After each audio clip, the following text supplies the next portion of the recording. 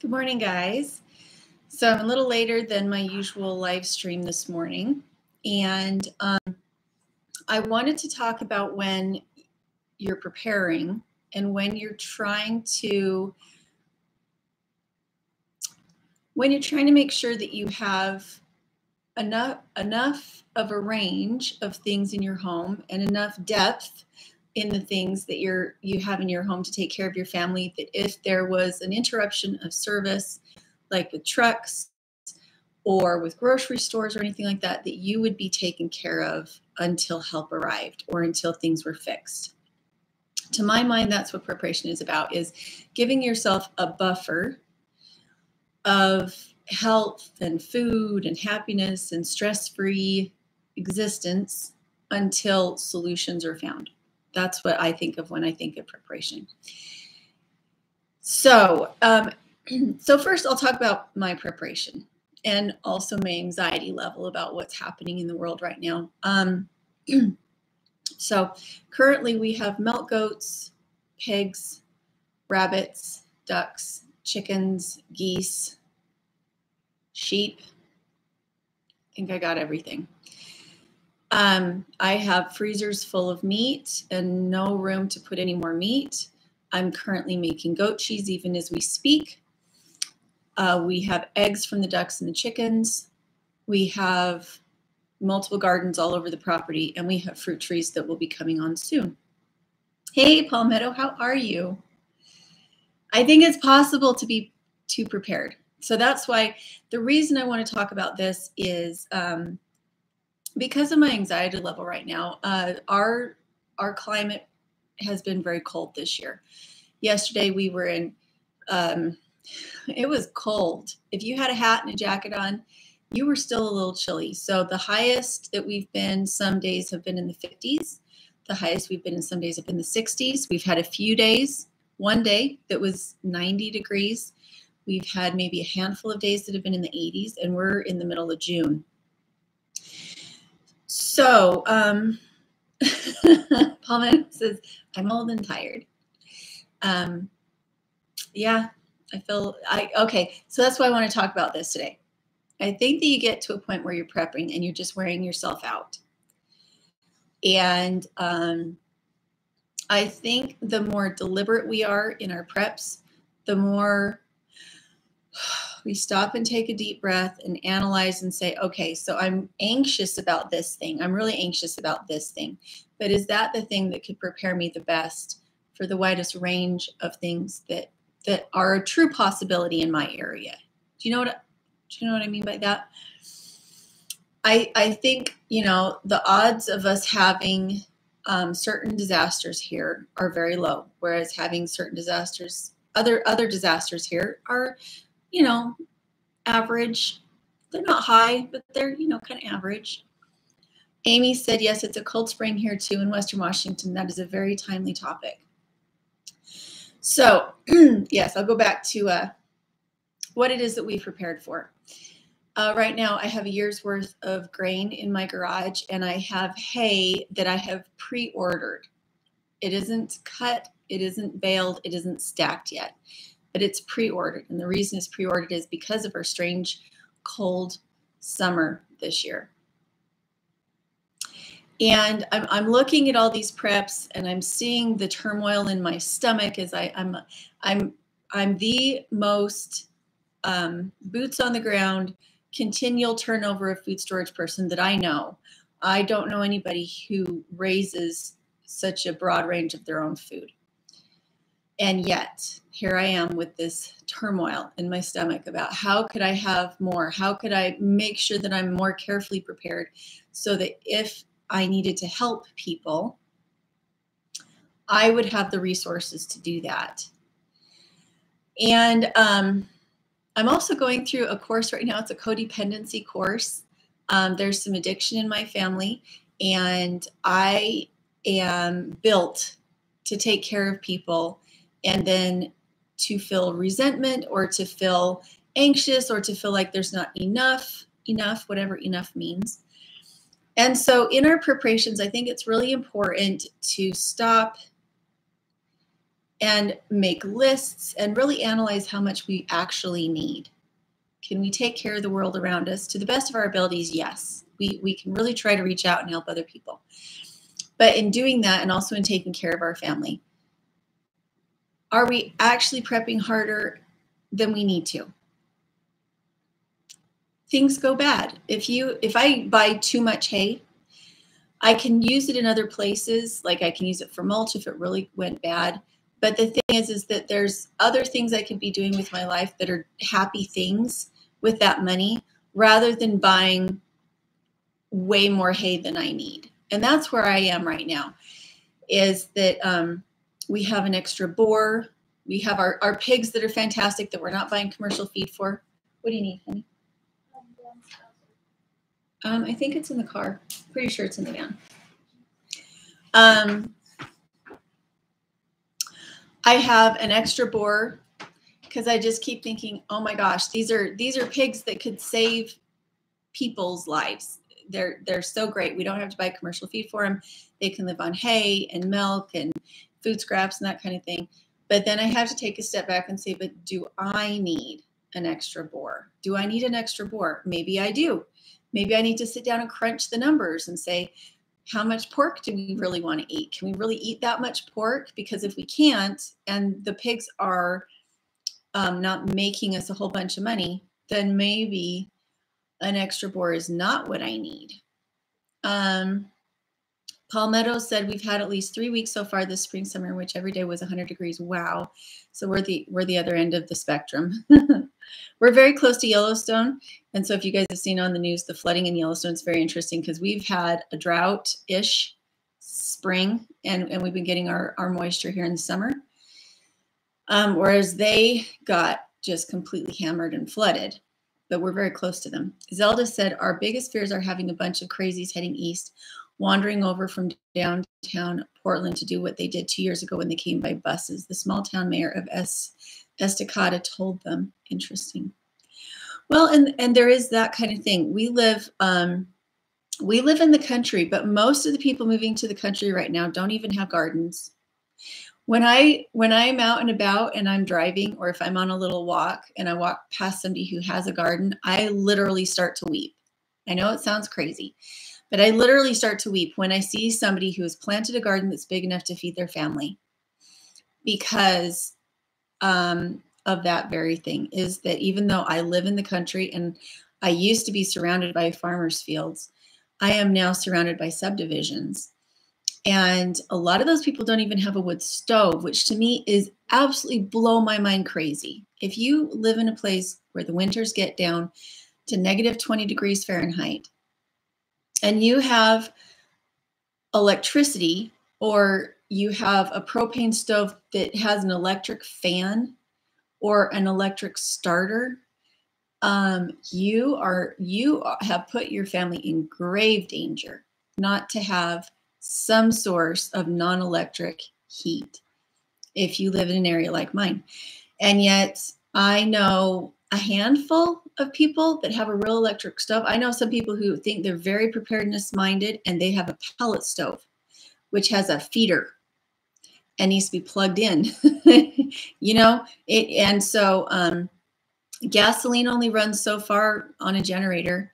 Solar panels, unless you have incredibly efficient appliances, solar panels are not good. I grew up with solar panels. I was like 13 when my family got solar panels, and we had the battery bank and everything. And you had to be very, very choosy about what you could run at any time. And a heater does not run on solar panels for very long. It just doesn't have the push to heat with electricity if you're using solar panels. So the people who are wanting so badly to have every tiny little amenity and easy thing in their preparedness and expecting to run it on solar panels or on a generator, whew, it gives me the shivers, because I know how much wood we go through on our wood stove in a year to keep, if the electricity goes out and we don't have a fan, we just have a normal box fan set on the side of the stove. If we don't have that box fan on and we just have our little Stirling engine fan on the stove, we sleep in the kitchen because of how cold it gets. It keeps the pipes from freezing downstairs because it's 40 degrees downstairs. if we have the wood stove going.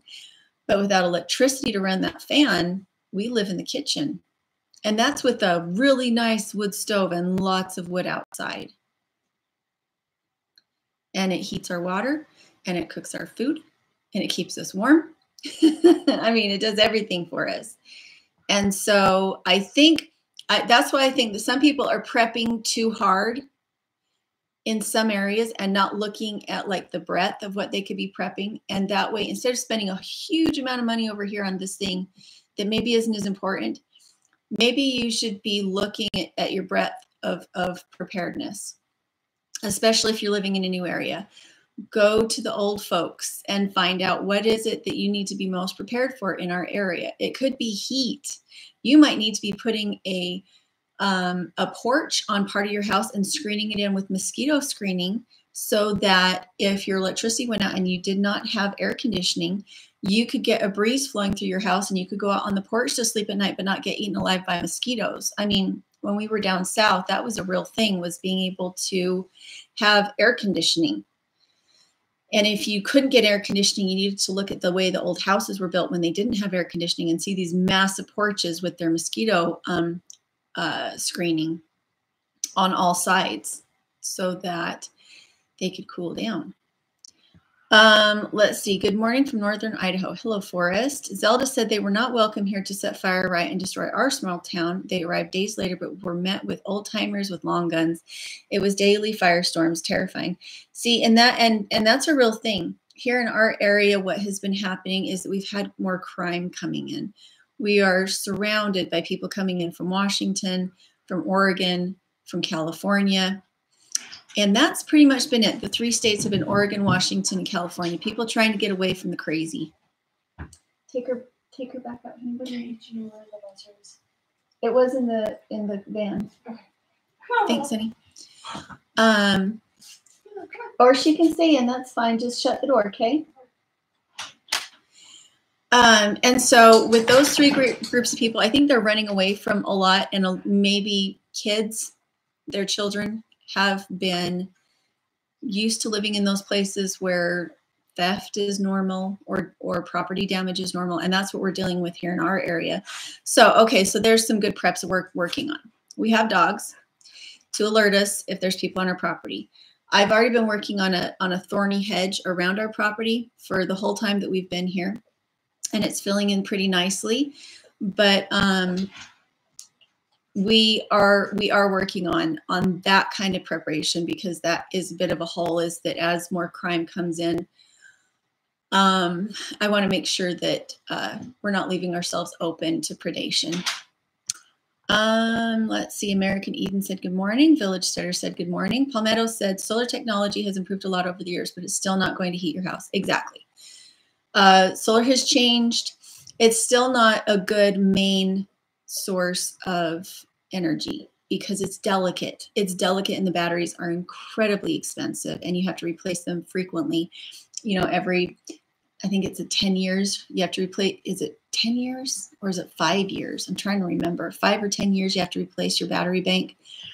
And when we were on solar, my dad had to check and make sure our charge was high enough in order to run certain things. All of our appliances were expensive because they had to be very, very low consumption. And at the same time, we couldn't run the washer or dryer off of the solar. We could run the well pump. We could run, what else did we run off of that? We didn't run much, maybe the lights. We had a propane fridge. We had propane wood, or a propane cook stove. We had propane heaters. And then as a backup, we had the wood stove if we needed it in a really cold year. And then my dad had a 500-gallon dairy tank, a stainless steel dairy tank that was our water reservoir for holding water if the power and the solar panels went out. So we always would have water. Let's see. Amy said, I grew up with mom using wood cook stove. Double benefits of food and heat. Yes. And also sterilizing of water and heating up a bath water, that kind of thing. One thing that I would recommend for everybody in a cold climate is a wood stove. And for anybody in any climate is a hand pump. Make sure you have a pump on your well that without electricity, you can get water. It buys you so much time to have drinking water. Bath water, laundry water, not so much. Not essential. Who knew? Not essential to have bathing water or laundry water or things like that. But drinking water is essential for you and your animals. And so for anybody that I know that has a pump, that has like their own well, get a hand pump on your well. And for those of you who are in a little community with a community well, do a poll, get everybody to chip some money in and get a hand pump on your well, because in times of difficulty, it saves lives and peace of mind, saves lives and minds. Let's see. Nidavellir, Forge, and Woodcraft said, just study how people prepped and lived before electricity. Most people get overloaded with the knowledge that will be needed. Well, and that's, we lived off grid in our little shed for 3 years. And I grew up off grid when I was 12 and 13. My parents didn't have power. We used a wood stove and we used an outhouse, etc. And I was the one that had to drive the car. That's how I learned how to drive. Was I would take the 5-gallon buckets and I would go to the neighbors and fill them up with water and bring them back. And that's how we lived. And it wasn't a big deal because really you have very few essentials when it comes down. You need somewhere to eliminate your waste, which is the outhouse. You need clean water. You need a source of heat and shelter. Shelter. Those are what you need. And as long as you have a source nearby for all of them, you will be okay. And practice. A lot of times, the best way to say is pretend you're going camping. And if you have enough to survive going camping in the winter, you'd be fine. Pretend you're camping in your house. Do I have a source of heat? Do I have a source of water? One problem we have in this area is if you don't have a source of heat in your house, your pipes will freeze. I had a friend that when we had a deep freeze and power lines went down a few years ago, all of her storage water froze. And she stored her storage water out in her garage, and all of her water froze. And they didn't have a wood stove in the house. They didn't have propane in the house. And so they had no way to get water. And so what they were doing is going to I think they were going to the grocery store or something and buying Kool-Aid or something and bringing it home. So they had to leave the house to get food and water because of the way that they had prepped was that they did not account for heat and they did not account for a new source of water. So they lived in snowsuits for a few days and they went to friends' homes that did not have a power out. And I think that's a pretty scary way to keep things going, because what if the roads were blocked? What if she couldn't get out on the roads to go to a friend's house to warm up? Then she'd be in real trouble. All right. Okay, Zelda said running a generator alerts the bad guys for miles around that there's people with food and supplies. Very true, but also a wood stove does exactly the same thing. If you've got wood coming out of or smoke, if you got smoke coming out of your chimney, it's an alert to everybody that here there is warmth. So what we would probably do in that kind of situation is we'd go out to our cabin that we fully furnished to be off grid, and it has a rocket stove which does not have smoke, and it doesn't smell like wood when you burn it. It smells a little bit like metal because the chimney gets really warm, but it has a little tiny bit of steam that comes out, but that's it. And we have it built back next to the canal a little bit. But that's probably what we would do. If it was in a grid down situation and we were that concerned, we would probably, I don't know what we would do because I would want to keep my pipes from freezing in my house. So I'd want to have a fire going in here. But if it was that scary, we'd probably maybe bring the rocket stove in here or do something like that, because it doesn't have exhaust the same way a regular fire chimney does. Hideaway Homestead said hello from Maine. Palmetto Paratrooper said you can also open a window on one side of the house and a door on the opposite side to create a draft through the house. Yes, you totally can. Jeanette Chambers said good morning from North Alabama. Good morning. Jeanette said I was in Southern California. Oh, I'm losing things. But I was a teacher and conservative. Don't worry, there are a lot of conservative people in California. There are, and a lot of them are coming here. I've met some amazing people that have come from Washington and Oregon and California. And they're coming here, I think, because they want to live here and protect what we already have. But I'm not certain that that's everybody, just because of we never, like the doors on the grocery store used to be wide open and there would never be a guard there. Now there's a guard there because people come in, fill up their groceries, and then they just walk out, which is, oh my gosh, is that a thing? We don't lock our doors here. And yet there have been trucks that have been stolen from farms. There has been a lot of theft, which is unfortunate. Sherm Dog said, my well is 600 feet. Hand pumps don't work. There are some that will go that deep, but they're very expensive. If you look at Layman's catalog, they have some that go very deep. I'm not sure how easy they are to pump. But yeah, if I was you and you were 600 feet deep and you were in a warmer area, let's see, what is the name of their channel? Off Grid with Doug and Stacy. They do a, what is it called? They have a cistern is what they do. And that way they have a pressurized source of water that's always getting clean because the water runs into the cistern and then runs into the house. And that's what they do. We couldn't do it here because everything would freeze solid. Everything has to stay 8 feet down in order to not freeze here. But we have a shallow well. We may not have a deep enough well in time as more people are moving in and the aquifer drops a little bit. But up to, I think this one can go up to 300 feet. Our hand pump can go up to 300 feet. Jeanette Chambers said, and Oregon, I used to live there. The big cities seem to have all the power and the rural people are at the mercy of the large cities like Portland and LA. It can seem like that, huh? For us, it's Boise. A lot of, that's our capital is Boise. And a lot of interesting things happening there that would not be considered people or freedom friendly. So, yep, I hear you. Camp Patton Family Compound said, we are working on buying well water rights for both properties. Do you have to buy your well water rights up there? For us here, a big thing is surface water. We have to buy, well, you inherit water rights generally with your property, but if they were sold off, you can then at certain times of the year purchase irrigation rights. And that's actually where a lot of the recharge for our well comes from, is from the canal that's right on the edge of our property.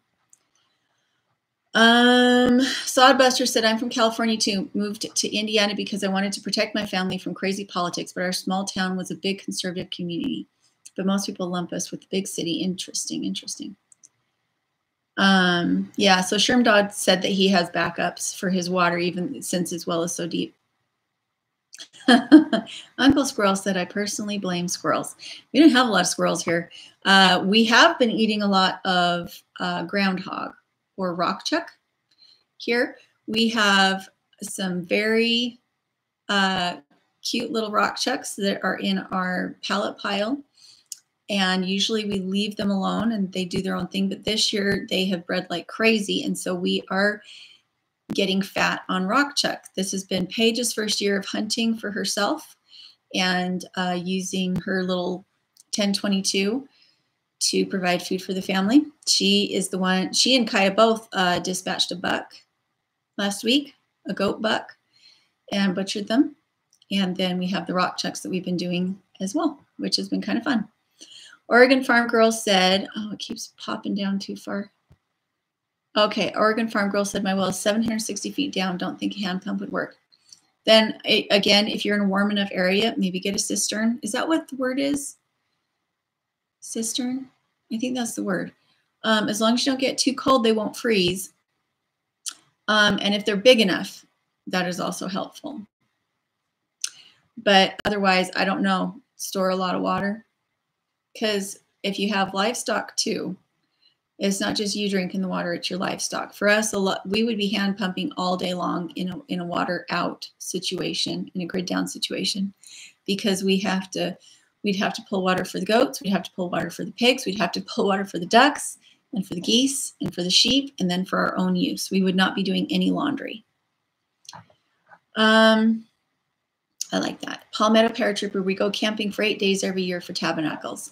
I like that. I think it's really, really wise to do some really intensive camping throughout the year without an RV, with, you know, and without special toys, but just to remember, okay, this is how this works, and this is what we need, and this is what we're missing. And it's great to have it's great to have the toys, the specialized toys for camping, but I think it's wiser to see how much wood do I really need if I'm cooking on a grill outside and I need to get the coals down to the right state, and I'm cooking with a Dutch oven. How would I do this? Do I remember that I'm not doing it when the fire is necessarily alive for certain foods? Do I need to wait for coals? These are all things that are really good to experiment with. Also, you don't have to have a fancy wood cook stove. You can use a regular wood stove and just use your Dutch oven to cook in it. You can bake bread in it. You can bake bread on the top of your stove if you've got a good Dutch oven.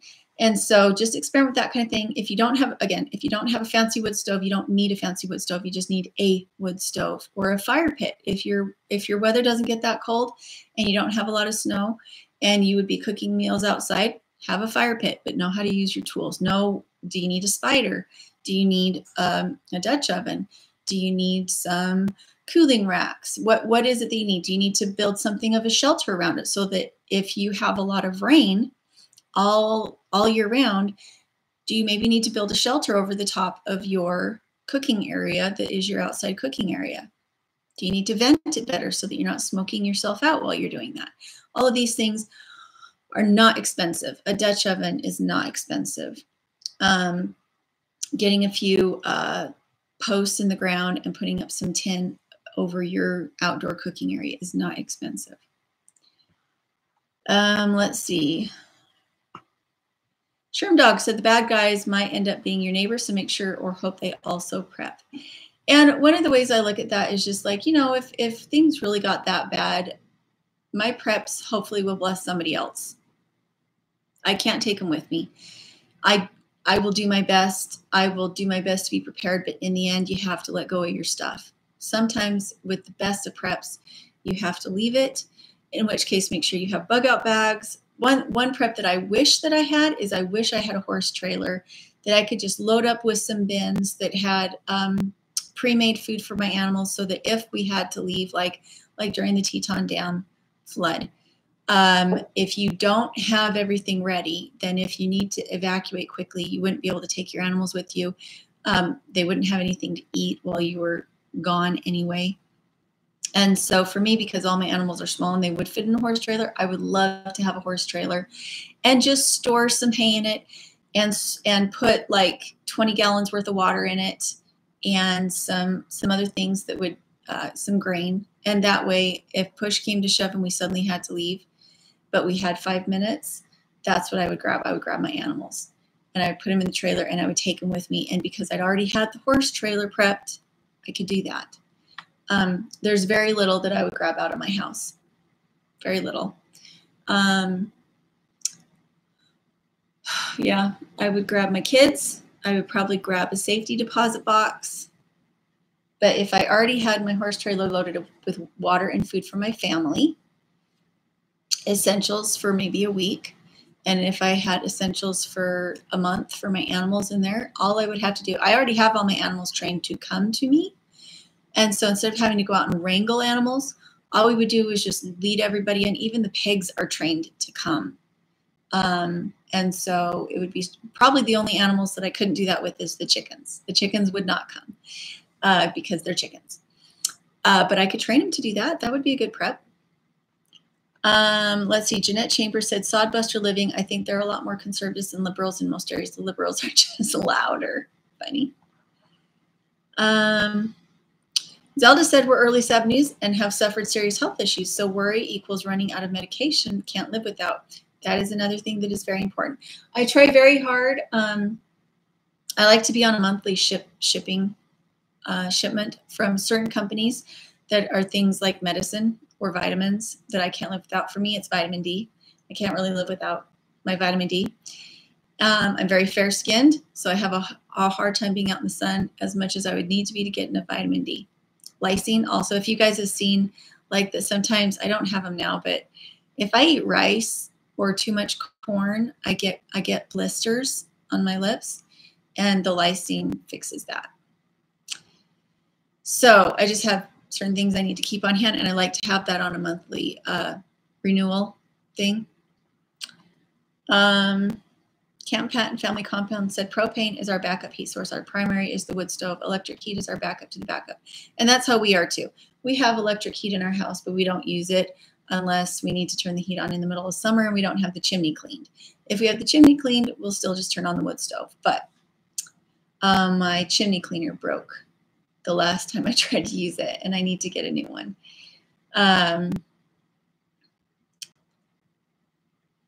Let's see. American Eden said, oh, you're talking to Zelda.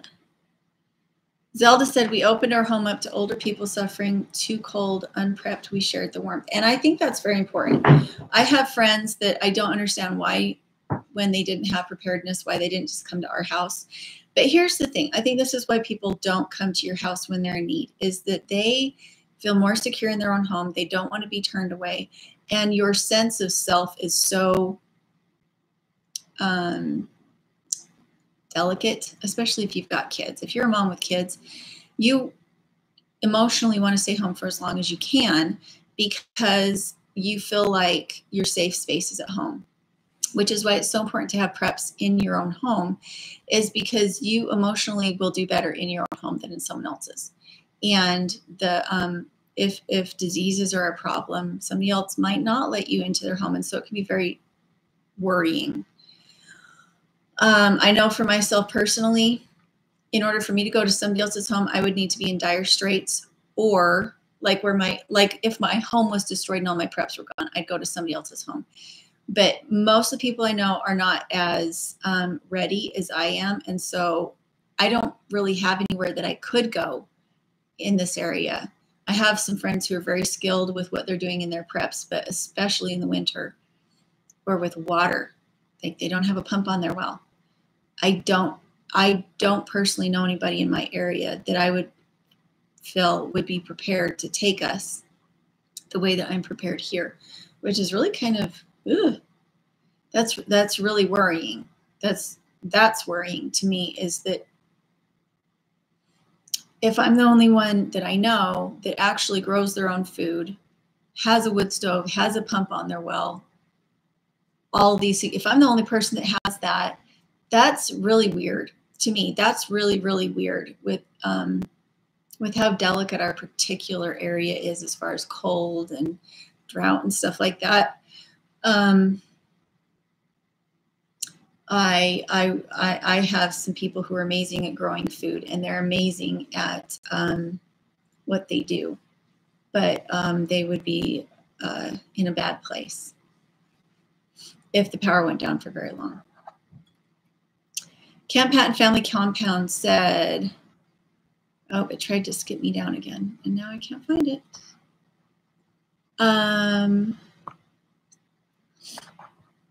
Apocalypse Well Pump said they were deep well hand pumps. Thank you for sharing that. So it sounds like Apocalypse well pumps are for deep wells. And I know that in the layman's catalog, they had some that went pretty deep. They're not as easy to pump as mine is, just because you're bringing the water up from a really long way, but you could get water. Oh,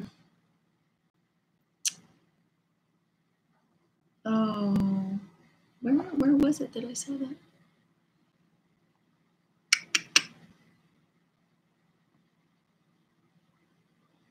Oh, Nadaviller Forge and Woodcraft said those people will also get alerted when they show up that here there is lead. Yes, there's that too. And the nice thing is the earlier you get your kids started with that kind of thing, the more comfortable they are with it. Like I said, this last week, my kids went out and used they're just 22s, their 1022s on rock chucks and brought food in. They butchered the goats mostly by themselves. And if we needed to get firearms out for some reason, my kids would be comfortable with that and not a hazard and not emotional about it, because they've been around guns since they were 2. So yeah, I think it's also important that any any child or human in your home understand gun safety. Camp Patton said, our wood stove only smokes when starting up. It's a nice design. Ours, because of the nature of our wood, everything here is pine. When our wood is really dry, which we're working really hard this year that all our wood be dry, we don't get a lot of smoke, but you can smell it. You can smell the pine burning. So even if you can't see the smoke, you can smell it. But Camp Patton, what kind of stove do you have? I'm curious. We have the Elmira Flameview, Fireview, and it is a cook stove, and so it's not as efficient as a normal, just little stove. It's not as efficient. American Eden said, how are your gardens, Julianne? My beets fried. Tomatoes and peppers are struggling. Potatoes are doing awesome. Yes, my potatoes are good this year. They're very happy. Everything has been doing fine. I planted them, I think, in mid-May, which is the normal time to plant. Usually I'll plant in April, but this year I just did mid-May because I was using the rototiller instead of having it tilled by the tractor. I will never do that again. I will have the tractor till it because, yes. It takes at least half an hour to do one row, and it is sweat work. It is so hard. It is so hard. So in the future, I would just have the tractor come and till it because it tills deep and it tills fast, and then it's done, and I can plant the whole garden. I only planted probably a third of the size of garden that I did last year because I wanted to experiment. I wanted to experiment and see how well the mulch from last year would hold up, and so I just rototilled the strips themselves that were the rows. And exhausting, frustrating, and the garden is not as far ahead. It should be 4 weeks further ahead than it is currently. But it's doing fine. I've got greens planted out there. We have lots of peas. The beets are doing okay, but we water really, really deep once a week, and we have sunken beds because we live in the desert. Pardon me. We got cottonwood coming off trees today.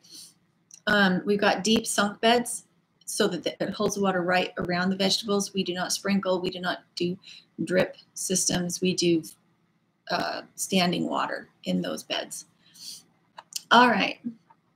Palmetto said, when I lived in suburbia, the power went out in winter, so I built a rocket stove from cinder blocks and sat in the crawl space feeding it and trying to feed a buck. I think that's awesome. I think that kind of ingenuity gives you peace of mind. Yeah. Let's see. That's a great idea. Camp Patton said, build a generator quiet box to keep it from being heard from any distance. So yeah, if you have a generator, it can be heard. The other problem with the generator is that it requires fuel, and it requires a lot of fuel. When I was a kid, my dad had a gas tank, a big farm gas tank on the property, so that if we were ever in a situation where we couldn't get gas, we had gas for the tractors, we had gas for the snowmobiles, we had gas for the vehicles if we needed them. And that was what my dad had, was just a gas tank on the property that was not electrical. It was a hand crank. So we had a hand crank diesel and a hand crank gas.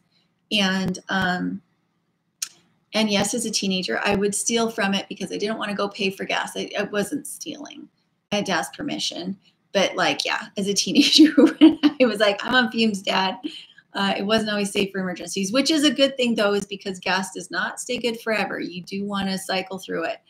And so Dad would use it for the farm vehicles and that kind of thing. And occasionally, as a teenager, without any money, I would get to have some of that gas out of the gas tank too. But it was the old hand crank one. It was not dependent on electricity to get fuel out. It was kind of cool. American Eden said gravity fed water system. Yeah, so if you had like an above ground cistern, that's what Doug and Stacy do over at Off Grid with Doug and Stacy. It's gravity fed. Zelda said, when we had the power outages, ice storms, our 20 kilowatt generator, 2 equals 500 gallon tank propane, kept everything running. Our Christmas light's still on. We got knock on our door, local sheriff welfare check. I love it. Yeah, I don't know what propane is right now, but I know that for my parents to heat our home and keep the cook stove going and everything, they spent a lot of money on propane. But if you're going to have propane, make sure that if you're going to have something like natural gas or propane, I would pick propane. And that's because you can store it on your own property. You can buy or rent a tank and fill it up. And then it's on your property. It's not natural gas where it comes from somewhere else and magically appears in your pipes. You want a tank. You want something you can store on your property and pay for in advance. Hi, honey. She did? How many did she have? I don't know. I just saw one next to her, and she saw me, and she's getting a little nervous. Okay. So I ran back here. So make sure to have water next to the water and food there in a shallow dish. It needs to be shallow dish and one of the little sea trays. Yay! But I heard him talking. I heard him talking, and I just went out there and watched. Oh, and I saw a little yellow. Yay. Oh, that makes my day. I was like, you heard that she was dead because I haven't seen her in like. Okay. Well, she was over there in that original nest. Oh, that's so exciting. Oh, don't do that. Okay, we need to disconnect that because it's turning off my stuff. Okay, anyway, so we've had these geese for 3 years now, and she's never managed to hatch out babies, but it sounds like she did it this time. That is so exciting. Okay, so they need, is there already food up there? Yes, there is. Okay, so I need you to dig down deep and get the turkey starter and make sure it's not sand. Yeah. And fill one container up with turkey starter and one, but don't carry it out in the tray because you'll break the tray. And stay away from Mama. No, you're not worrying about the phone unless you want to be cut off from the phone today. That's very, very exciting. So once she comes out with them, what we're probably going to do is put her in the little coop where the ducklings are now. Okay. So Kaya, go help Paige and get the ducklings put in the backyard. And be super, super careful not to stress Mama. She probably has new babies hatching even as we speak, so she cannot get off the nest. She's already off the nest. Fully? Yeah. She walked out. Is baby going with her? Yeah. Okay, nice. She was talking to it. Okay. All right, we're going to have to put her and baby, but listen, we don't do that until after there's food and water in the coop for her, right? Yep. Because otherwise the stress of it will make her crazy. Yep. So you don't move Mama until you come ask me. Okay. Girls, actually, come here. Paige, come. Come. Put food and water next to the food and water that they can reach into. Uh-huh. Don't mess with the ducklings. It'll stress her out. We'll just keep everything exactly as it is until tonight. Okay. Well, you can push the ducklings. No. No, that's not what we're going to do. You're going to just go get food and water next to the big water where she's going to take her bath. And you're going to leave the ducklings alone. Just make sure they have food and water. Don't go in there looking around for anything, okay? All right. Sorry, guys. That's very exciting. Why did it go so far up?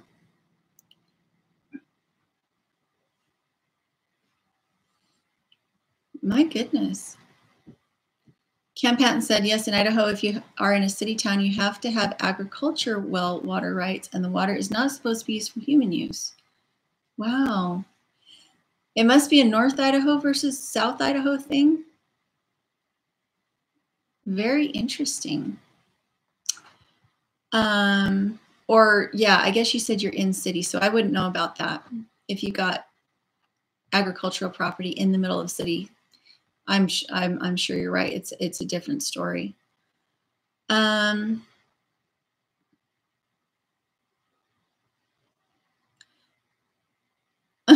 American Eden said that is Andrea Blue, and that she changed the name of her channel. Oh, I must be way far away on what my comment should be, because Palmetto just said an RV isn't really camping, in my opinion. I feel the same way. I feel like if you go out into nature and you are living in something that has all the amenities from home, that's not really camping. There's nothing wrong with it, but it's not camping. Awesome. Barn raised by Jesse. Can you let the puppy in, honey? Yes, my daughter won first place at the county fair for her barbecue pulled groundhog a few years ago. Vegans are delicious. Oh my gosh. Yeah, so groundhog rockchuck is they're herbivores. They are I soaked them in salt water and vinegar overnight, and you couldn't tell they were any kind of wild game. They tasted amazing.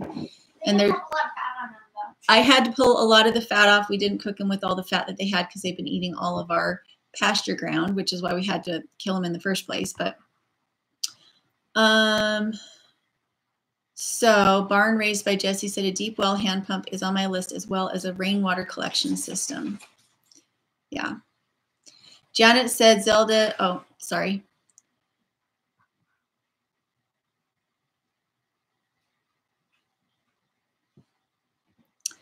Time and Zero is commenting about what's happening in the city, that people in the cities have lost touch with reality. I think that when you're too far away from nature, and also if you are not in touch with what it takes to feed yourself and to get rid of your waste and to keep yourself clean, if you're really out of touch with how those things happen when there's no electricity, I think that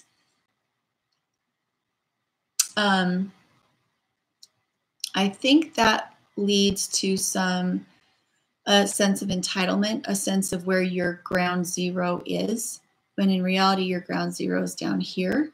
Like your actual basic needs are like way down here, but your sense of your basic needs is up here.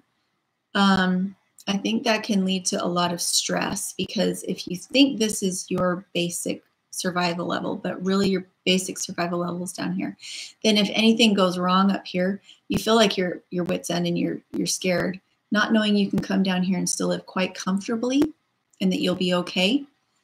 I think that gap between those two things leads to a lot of mental disorders and depression and sadness, because you don't feel safe. And you're depending on your city for water, you're depending on your city for heat, you're depending on, everything is so intertwined, and it's such a big old spider web of need and codependency and like all that kind of thing, that when you live in the city, you feel like they should take care of you, and you don't realize you can take care of yourself, which I think is not a fun place to be, because then people can manipulate you into voting for something maybe you don't believe in, or into doing things that maybe you don't believe in, because they hold all the keys to your survival.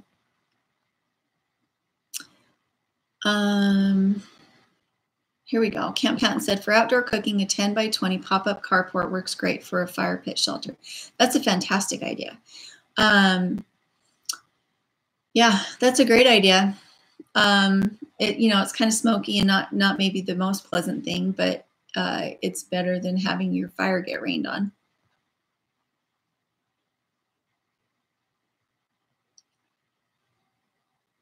Use your no muscle. Oh, no. Does that mean like have boundaries? Is that what you mean by that? Kaya, go take the puppy out. You're not reading yet. Go play with the puppies.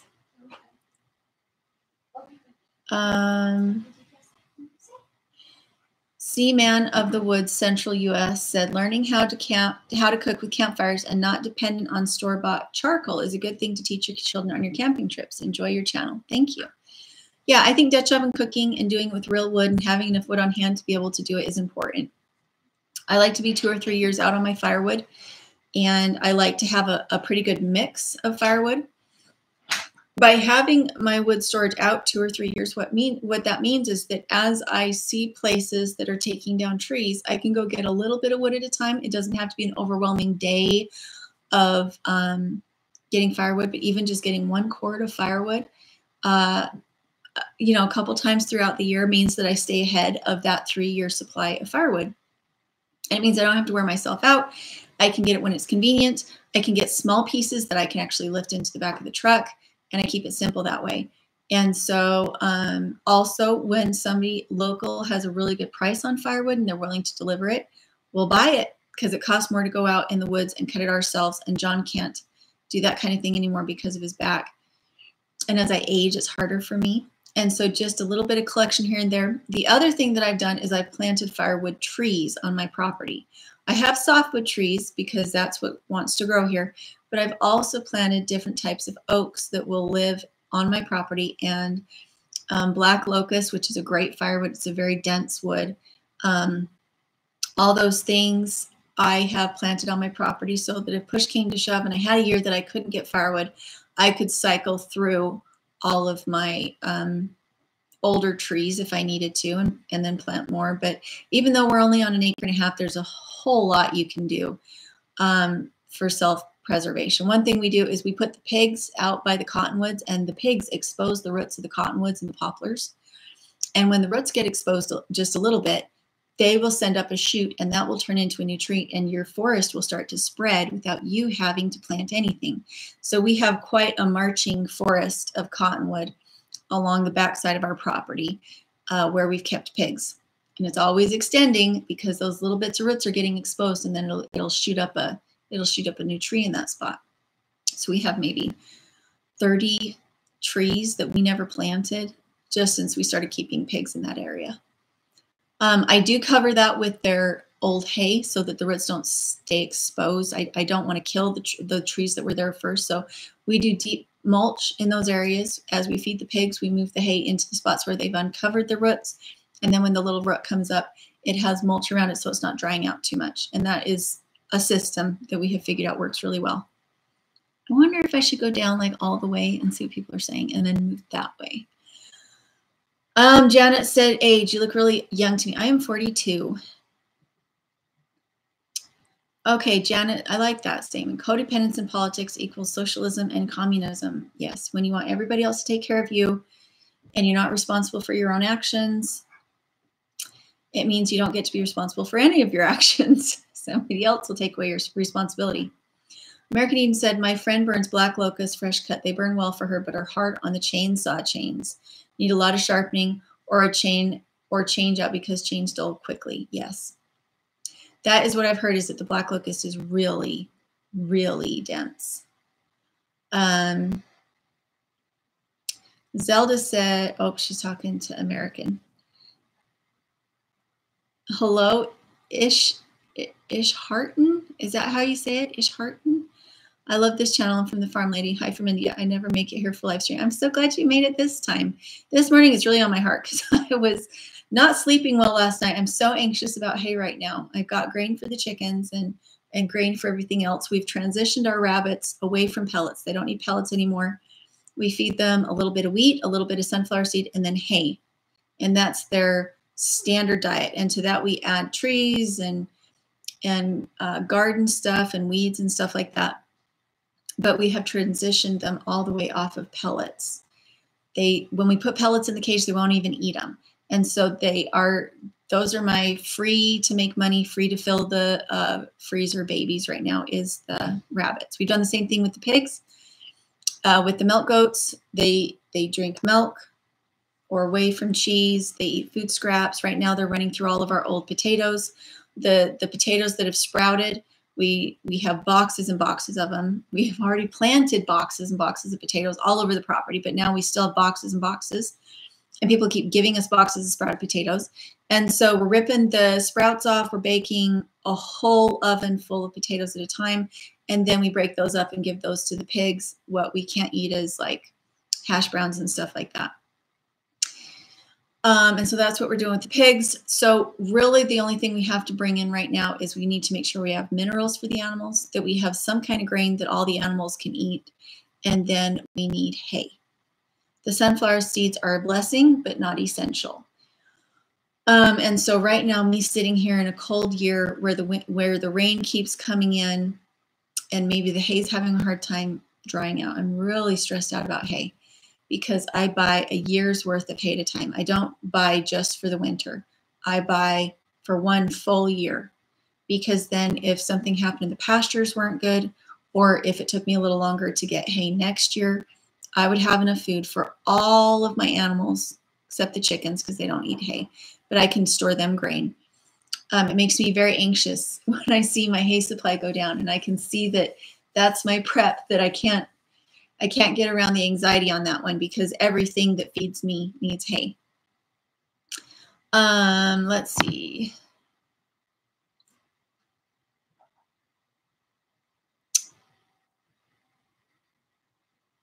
Oh, that's a good one. Janet said, David the Good talks about how he ruined a whole garden with compost contaminated with grazon.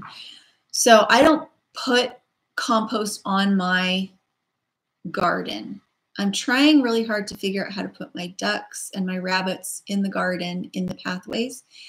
And it's prohibitively expensive. I'm still trying to figure it out, but I don't have the funds right now to put into materials to experiment with it and find a way to even maybe put sheep in the garden paths.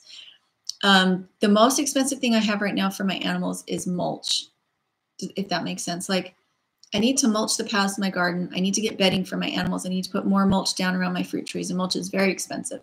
If instead I can put as many animals as it can bear, then I don't have to buy mulch. The grass gets cut down and everything gets fertilized. I haven't figured it out, but it is so on my radar right now. But until here's the thing: when you're building a system that other people haven't built before, it costs money to figure out how to build it wrong, if that makes sense. I have built so many things the wrong way, and that's where you spend your money. Once you know how to build it the right way, it's not that expensive because you know which things to get. But for this one, if I've got a 5,000 square foot garden, that is a lot of material. And they're going to crush most of the material the first time I build it, or they'll get through it. And I just don't have the mental energy right now to watch them crush things while I'm trying to figure out the system. And so I just put it on the back burner. I want to figure it out, but I haven't figured it out yet. It could, just because it would save a huge amount of money to be able to graze ducks or rabbits in your garden without them messing with the garden itself. Wow. No weeds in the garden. No weeds in the path. All you'd have to weed is just in the little tiny row that has all your food in it. It would save so much time. It would fertilize your garden so that next time you tilled it, it was already fertilized. You wouldn't have to bring in compost because your animal's been pooping on it all year. Yeah, I would love to be able to do something like that. And I would recommend sheep, ducks, and rabbits for it, honestly, because they're the ones that are the least aggressive about trying to go through fences. They're not physically aggressive against their cage, if that makes sense. Let's see. Vintage Living Homestead said, I'm having a lot of anxiety about a lot of things and trying to get everything done alone. I wish I had some help for some things. And, oh, she opened up the curtain in the back. I'll see if I can block that. I hear that, and I have help. I have 2 little girls that help me. My husband can't help me because of his back, but I have 2 little girls that can help me. But here's the thing. Does that help? Here's the thing about that is that there's a difference between growing your own food and prepping. And there's a difference between prepping and being a homemaker. And there's a difference between being a homemaker and being a farmer. All of these things, you have a separate hat and a separate number of things that have to be done in a day in order for you to get your primary job done. If you're trying to wear all of these hats at the same time, you're going to have anxiety and you're going to have stress and you're going to have sleepless nights. So you're only one person. Do your priorities first. Try to build your systems in a way that you don't have to touch them anymore. That's what I work really hard on. And we've done it for most of the animals. Most of the animals, we can do the chores once in the morning and they're done. And you don't have to think about them again unless you hear that they're distressed. If you hear a little baby goat crying, you always go out and check. If you hear a duck quacking really, really loud, you go out and you check. But as far as like taking care of them, same thing for the gardens. I have automatic watering systems on all the hotbeds, all the raised beds, so that it takes 15 minutes. I just turn the pump on, watch my clock, 15 minutes, turn the pump off. Everything that is fresh eating in our hotbeds gets watered at the same time. The big garden in the front, 1 day a week, I go up and I water it, and it's done. I don't have to think about it. Which one is it? The other one. What are you doing? Taking off the sweater. There's 2 of them. Oh, yay. That's so fun. I hope they both make it. As far as that goes, because, huh? Yay. As far as all of this goes, if you don't set up your systems to take care of themselves when you're not there, you will drive yourself absolutely bonkers. Like when I add cheese making in the spring. Before that, we were just straining the milk, putting it in the fridge. But once we add cheese in, I had to be really, really careful not to try adventurous things. I need to try very basic things, and they need to be cheeses that can kind of take care of themselves when they're being made, because I'm still taking care of gardens, and I'm still making meals, and I'm still having to do get my videos ready for the week. And so when I add a new project and something that makes us more self-reliant and helps us be better preppers, I have to be very careful and guard my energy that I'm not trying to make something too fancy. Go ahead and shut the door. So in this lifestyle where you're growing most of your own food that would allow you to survive, maybe not your delicacies, maybe, because I don't do anything that's a storage type of food. I grow everything fresh, which is why I have the hotbeds, is because it can grow food year round and I don't have to store it. I don't have to can it. I don't have to dehydrate it because it's still growing out there in the hotbed in the greenhouse. And also my animals are alive until they're in the freezer. And so they store themselves. I just have to feed them. And so my preps are very fresh oriented. I don't grow anything that has to be stored. We do fresh eating corn, and then I will save some corn seed for seed, but not for eating. If we're going to have cornmeal or something like that, we buy it from the store. Same thing with dry beans. I don't do that. It's not in my radar at this point. What do you need, honey? I don't want you doing that with his play stuff. It's his ball. It's my softball. Okay, but you're to talk to him first before you buzz him, please.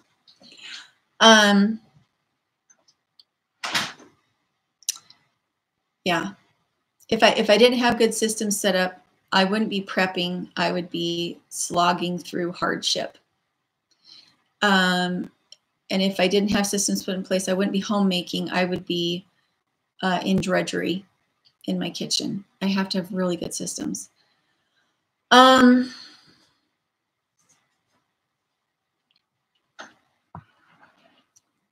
why do you keep coming in and out? What's the matter? Actually, we can come in and out that time. Okay. Do you guys want to go through the garage instead? It was locked. Oh, why don't you go unlock it? That would be a good idea.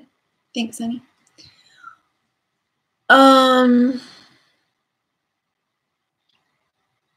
Okay, Vintage Living has a good point. She says, family is always too busy and no one around me cares to do anything. So when I started doing what I do, I didn't have help. My husband is completely not interested in any kind of farming experience. He hates it. And so anytime that I required help, it turned into kind of a resentment, frustration thing between us. And so the deal that we made in the beginning was that anything that I wanted to do that was homesteading related, I had to find a way to pay for it. And I had to be the one to do it. And so I had to start really small. I had to find a way to make money so that if I needed help, I could pay for somebody to help me. And it's okay that my husband felt that way. I think with this kind of thing, if it's on your heart, it's your responsibility to do it. And if you can't do it with a happy heart, then you shouldn't be doing it. And I have to remind myself of that every day.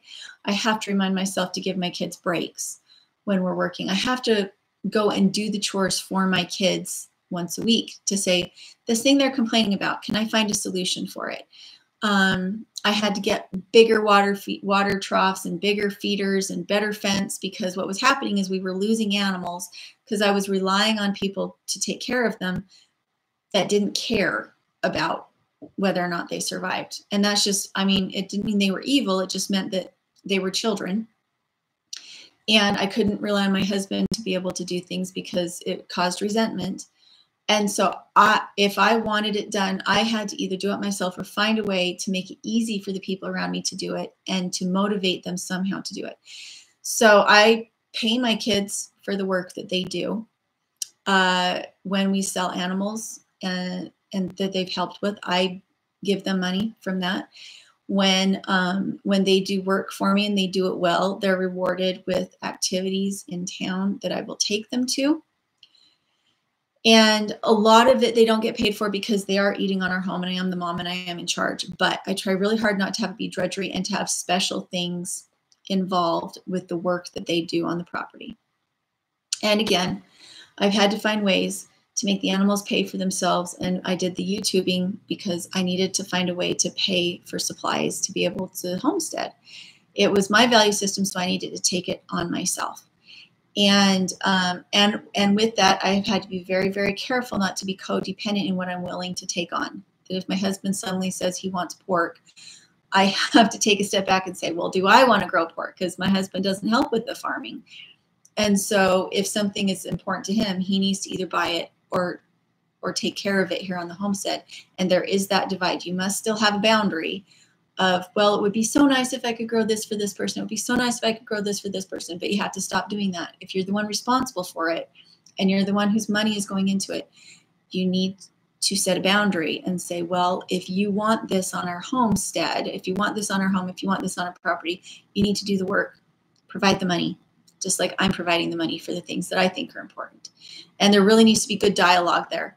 There can't be any kind of whining or resentment or demanding, because God has his own plan for this person and his own plan for you. And if you put it on your heart, you're the one who's responsible for it.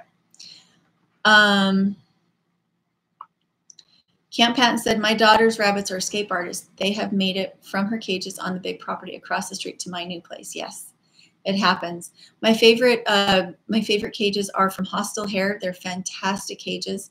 And at this point in time, I do not keep my rabbits in runs. I'm working on a run currently, but it is Fort Knox. I'm using a gabion system so that not only are there 4 sets of wire, 2 sets of wire on each side, and then rocks in the middle. It also has wire in the bottom, but everything about it is Fort Knox, and it's layer upon layer upon layer of prevention. And I'm not confident in it yet, enough in it yet to actually put the rabbits in it, if that says anything. I'm trying really hard to figure it out, but I'm not willing to set the scourge of rabbits on my neighbors. And so I'm having to reinforce it even more. Again, materials for that kind of thing are very expensive. And because you're using metal, and any kind of metal mesh or anything like that is very expensive right now. And so the magic squares that I really like to use that I think would be perfect for this, I can't afford to buy them. It costs $200 for a package of, I think, was it 90 squares, something like that. And those squares get used up really quickly. So I just don't feel like in the system of priorities that I have, if I'm going to spend that kind of money on something, I have to know that money is going to come back again very quickly, that it's not just going to sit there being used by something that does not have a quick turnover. If I'm going to spend that kind of money, it's got to be fast turnover. So,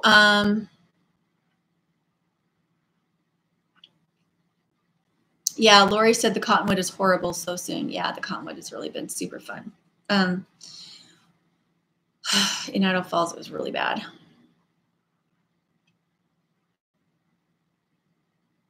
Yeah, Christy said better to address things up front and not let a root of bitterness grow up. I'm trying to learn that. I think we learn that every day. I have to learn it every day. I have times when I'm like, oh my gosh, this is benefiting the whole family. Why can't everybody just get behind me on this and everybody push together? And I have to really check myself on that. Like, well, what have they already been doing today? Well, my husband's been at work and now he's home and I'm expecting him to like heave ho and help me get this massive project done that he doesn't necessarily have an interest in. And that maybe isn't a beneficial thing. A lot of times if you're not getting help from your family, it's because the project doesn't actually bring enough benefit back to your family to justify the money and time that's going into it. And that's a really good indicator. It's a fantastic indicator. If your whole family feels resentment towards your homesteading project, you may be homesteading wrong. You may be growing the wrong things. You may be doing things the hard way, in such a hard way, that you really need, it could be a blessing from God. Can I just say that? A lot of times when my projects have been a huge no from the universe, all I need to do was just switch myself a little bit this way and try it, do a little more research. And I found a way that I could do it by myself without resentment because I enjoyed it. And then my family would see that I enjoyed it and they'd come out and they'd start helping me because the big no from the universe was a big no. It was like, I'm making my family mad. I don't have the resources for it. And I find that if I'll back off at that point and reassess the situation and say, well, why do I feel like this is so important? Maybe it's not important. Maybe I should listen to my family and reassess the situation. And almost always that's what it is that there were other opportunities here I could have taken advantage of that would have benefited us more. I think prepping is one of those things. I think you fill up your storehouse, your pantry, your medicine cabinet first, and then you start working on homestead stuff as you can afford it. Don't put it on a credit card. Don't put your cart before, is it the cart before the horse? Don't put the cart before the horse type situations. Make sure you have food storage in your home before you start worrying about, all the outside stuff.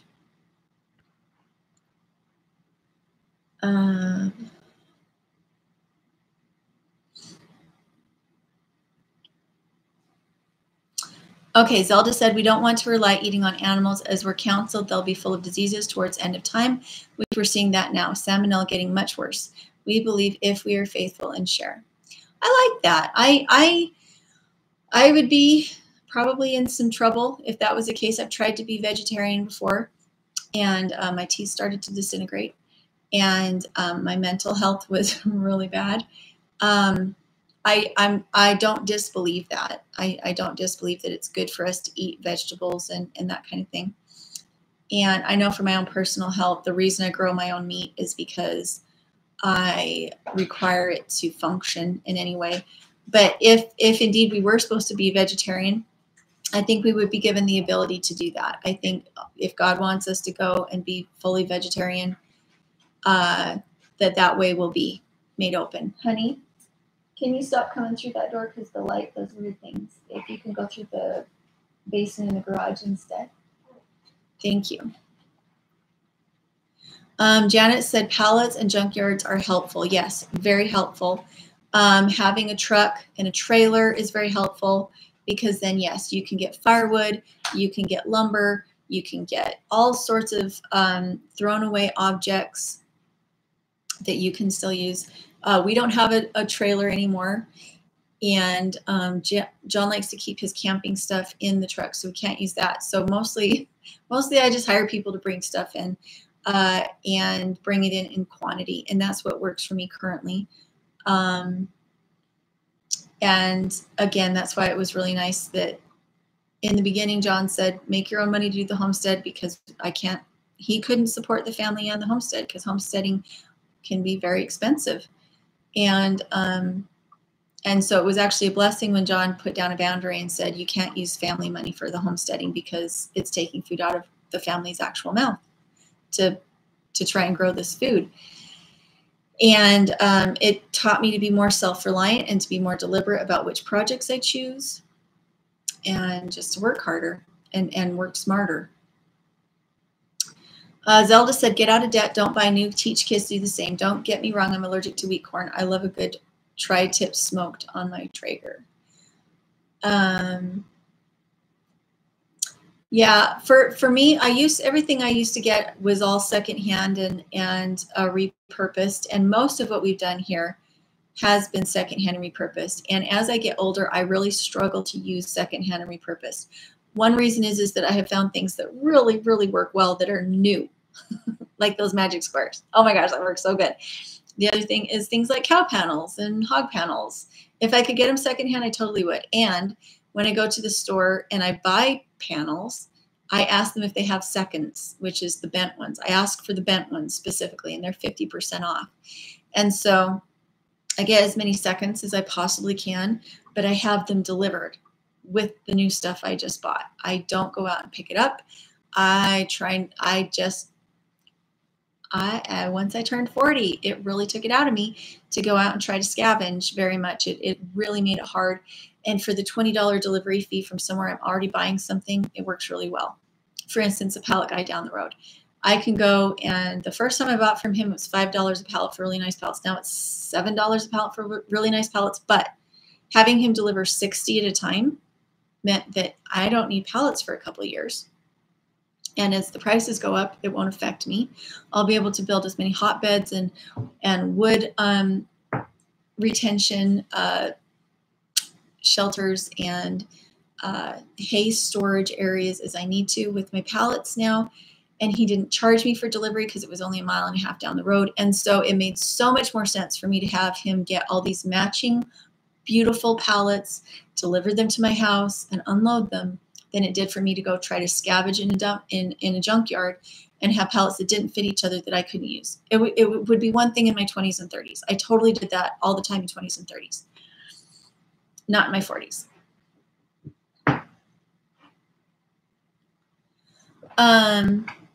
So, hey, Jana, is this a church group or something? No, not a church group. This is just a gardening channel. I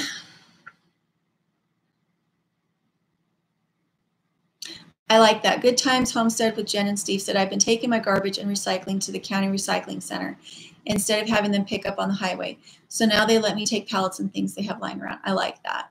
If you're already there and you've got a trailer, pick things up for sure.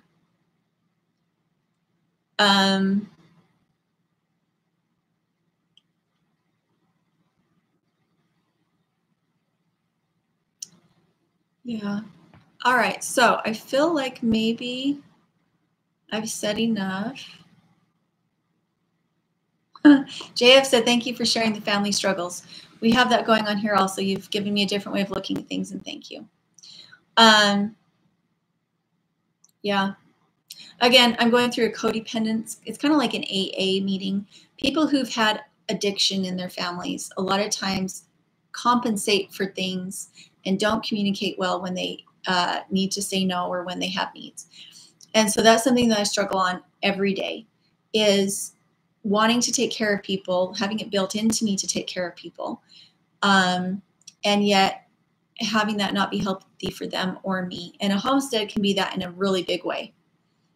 Prepping can be that in a really big way. You don't want to see people suffer.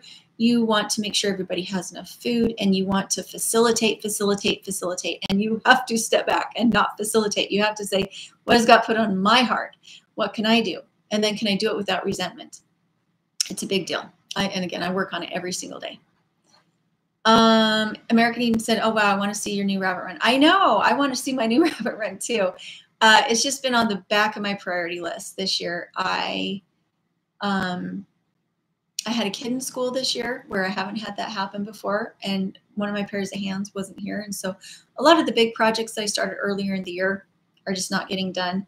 And it has to be okay. It has to be one of those things where I look at all the good, better, and best, and I have to pick best. I have to let better and good kind of fall to the wayside this year. And the nice thing is God took care of things anyway. Even though I'm not out there to touch everything, God has figured everything out. We've had rain when we needed rain. The irrigation system is working. We sold a lot of the animals that I looked at and just thought, I don't have room in my freezer. I can't wait any longer to butcher these animals because they're eating too much feed, and so I just need to sell them, which is not like me. Usually I don't sell animals. I put them in the freezer, but we have no more room. And the things that we do have in the freezer are starting to get frostbite because we are not getting through it fast enough. So the better part of valor was, instead of preparing for a doomy, gloomy future in which I'd need these ducks, instead I just sold them. And I have a boar, again, that I need to get sold because I already have a boar. And we've been eating and putting in the freezer what we can quicker, so we don't have as many mouths to feed. And I am praying with all the intensity of my heart that I could get some hay, some good hay, have a year's worth, and have it paid for and not have to worry about it anymore. But there's no such thing as a certain anything. A fire, a flood, the hay could be taken out, and that doesn't mean God doesn't love me. It just means sometimes the best laid plans of mice and men, is that how they say it? You just do your best, and you have to assume God's going to take care of you and do what he puts in front of you. So anyway, I better go. I got to go get some greens harvested out of the greenhouse and fed to the pigs really.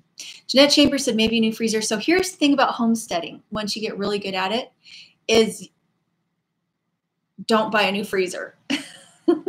Even though you have all these animals that you can put in the freezer, don't, because you can only eat the food so fast. We had 3 freezers. Last year we had 3 freezers, and I just kept putting food into it, and I kept putting food into it, and I kept putting food into it. And you know what happens? Everything at the bottom doesn't get eaten. It gets freezer bit, and then what do? Cook it up for the dog. And so really it's another one of those things of rein things in. Don't have more things, more animals, more production than what your family and your farm actually needs. That's a big problem for me, is that once you get really efficient with this stuff and you've got it going, you need to remember to let your farm make money for you by selling things once your own freezer is full, which is what we had to do with pigs, goats, sheep, and rabbits this year. Oh, and ducks and chickens. Oh my gosh, so many things. I have full freezers. I actually sold one of my freezers because I saw this was a problem, that I was putting food in the freezer and we weren't eating it fast enough. So we're down to 2 freezers. We have a really, really big freezer, and then we have a small freezer, and they're both absolutely full to the max. Plus we have pork out in the smokehouse. Oh no, we have more. Okay. So previously we had 4 freezers. Now we're down to 3 freezers. The freezer up here, the big freezer downstairs, and then a smaller freezer next to it. And so I sold my 4th freezer. I sold my 4th freezer so that now we only have 3. And once you get into this and your animals are really efficient and you've taken them off commercial feed and they're just eating scraps in the house and scraps out of the garden and stuff like that, it can be really, really tempting to let their numbers creep up because you're like, oh, they're not costing me anything to feed. I should let the numbers creep up. And you can't afford to do that because you don't have anywhere to put it and you can't eat it that fast. You just can't do it.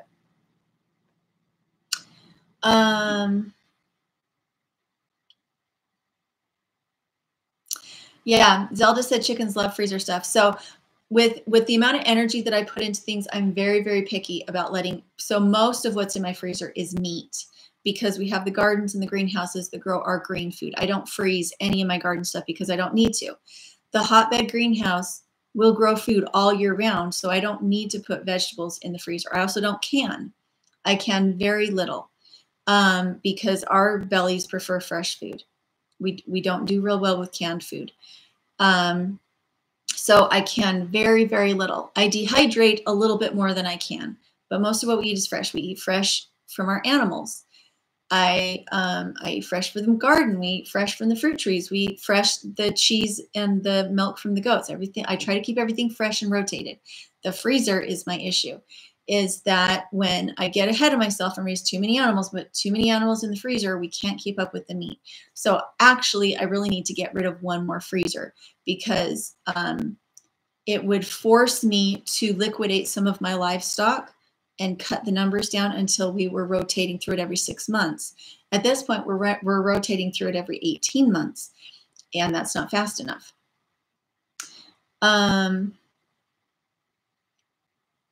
Yeah, Janet said, I love my dogs and they will eat dog food and then eggs, chicken, and rabbit in an emergency. Yeah, and so our dogs and our cats get bones and scraps from when we butcher. And then when we have meat that's in the house that has been cooked, that has been in the freezer fridge a little bit too long, we'll feed it to the dogs, we'll feed it to the cats, and they do really well with it. But like our chickens are free range. They don't eat very much grain. They eat slugs, they eat bugs. They don't really need food out of the freezer. And so the amount of effort that I'm putting into getting this meat into the freezer is too high for me to then want to feed the chickens or anything else purposefully that meat. So what I really need to do is instead take my effort down.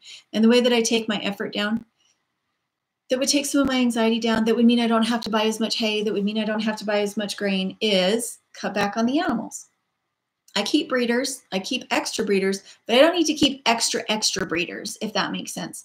I don't need to keep so many backups that I'm feeding and having to take care of, because then it creates resentment in my kids having to take care of too many animals. Because for instance, we don't have room to put a pork in for another year. I do not have room for another pork.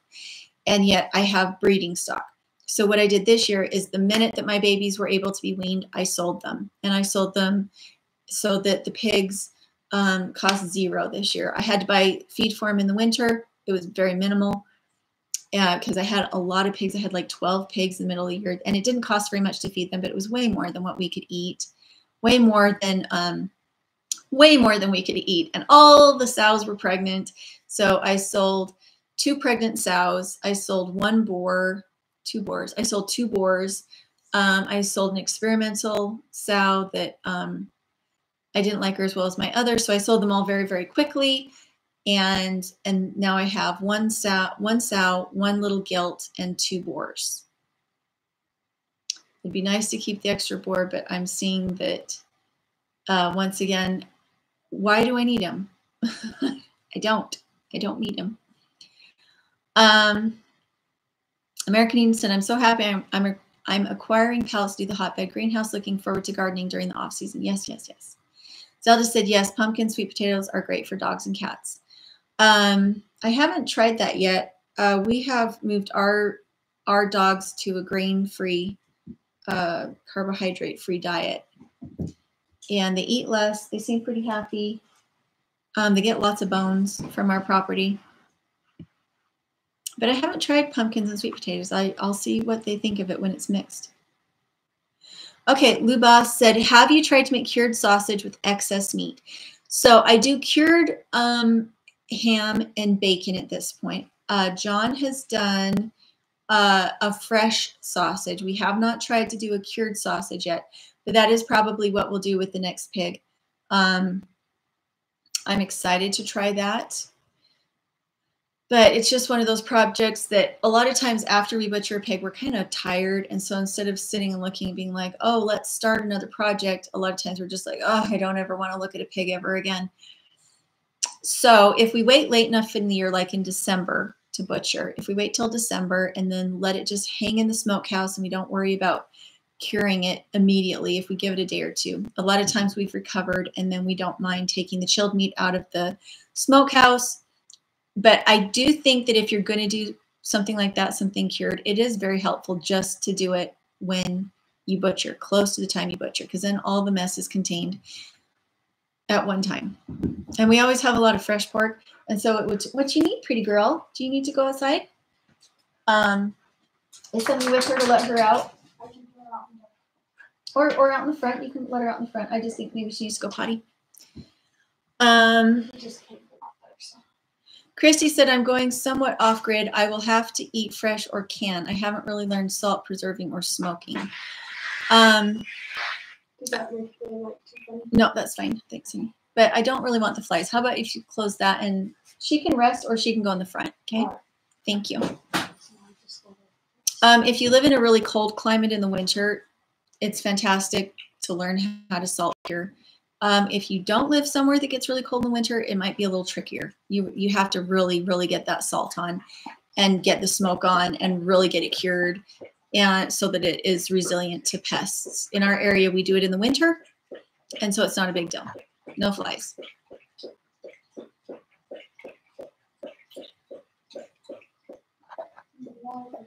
Mm-hmm. Hey, Spring Meadow. Okay, Zelda said, I make a lot of sauerkraut. My Chihuahua, Otis, and cats love sauerkraut. I posted videos of them eating sauerkraut. It's great for our guts. I do like sauerkraut. My mom makes a lot of that kind of thing. Chrissy said, sweet potatoes are a complex carbohydrate. I was able to give those to my diabetic mom. And as long as we grow them in a hotbed, we can grow sweet potatoes here. Can't grow them in the ground. It's just not a long enough season. Woman of the Spirit said, I have 2 breeding pairs of rabbits. I breed them twice a year, sell the babies, which pays for their food for the full year. I have them to learn more about animal husbandry. Yeah, I think that's a great idea.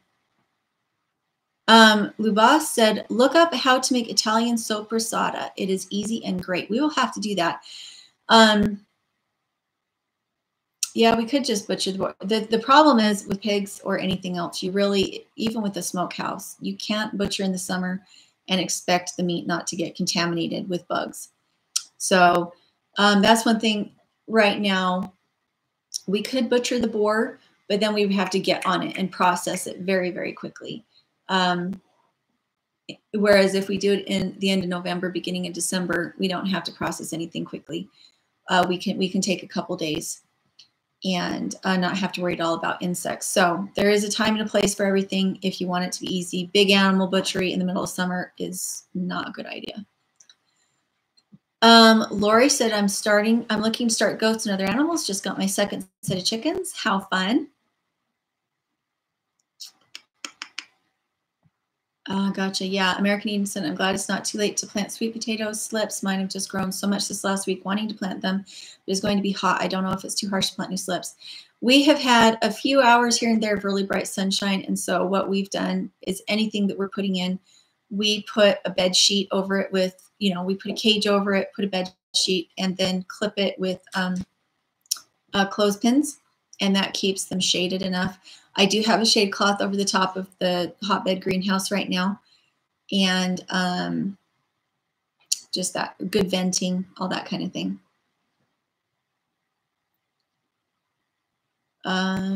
Let's see. Lori Carter said, do I sell meat? I cannot legally sell meat. I sell animals, and then people can take those animals to the butcher if they want, but I don't take responsibility for butchering somebody else's meat. I can have people in my home and I can serve them meat, or I can give them meat as a gift, but I can't butcher it for them and then sell it. Bye, Zelda. Thanks, Lou Boss.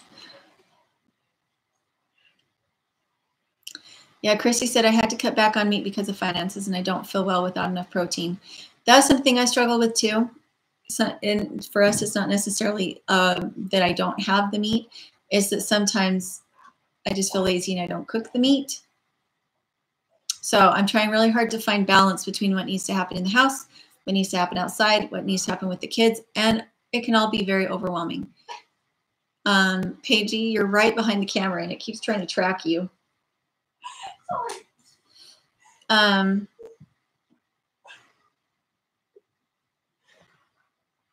Did I say I feel lazy? Maybe somebody else. When did I say that? Sometimes you feel lazy and you don't want to. Oh, I do. I feel lazy and I don't want to do, I just don't want to come in. I would rather be outside working than be in the house. And it's a real struggle for me as a mom because if I don't come in and scrub things, they don't get scrubbed. If I have the kids come in and clean things, it's not really clean. It's not clean. And so if I don't come in and clean, the kitchen doesn't get clean and then things don't stay hygienic. But I don't like to be in the house very much. It's not really my happy place is the house.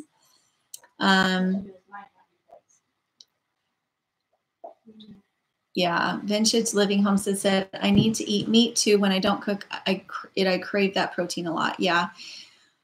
Yeah, same here.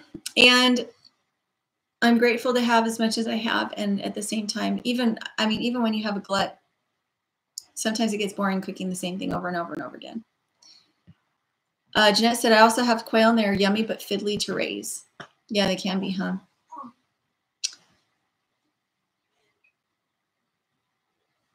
Okay, I'm going to go take care of kiddos and get the kitchen clean. So if you're interested in the $100 hotbed greenhouse, it should be in the description below. It is basic. It's meant to show you what's needed for it to be structurally sound, but you can use a lot of different materials than what I used. And it's the first edition of the book. I am working really hard to get a bigger one put together, a bigger hotbed greenhouse, and also use materials that people would have on hand or be able to purchase easily rather than random things, which is how I put it together last time. So I'll try to get another book out once I have it done and once it looks more professional. This time I really wanted to be able to build it for less than $100 and show you guys that it could be done. And so that's how I did it. So it's on my Etsy store. Link should be in the description. And thanks for popping in, and we will talk to you later.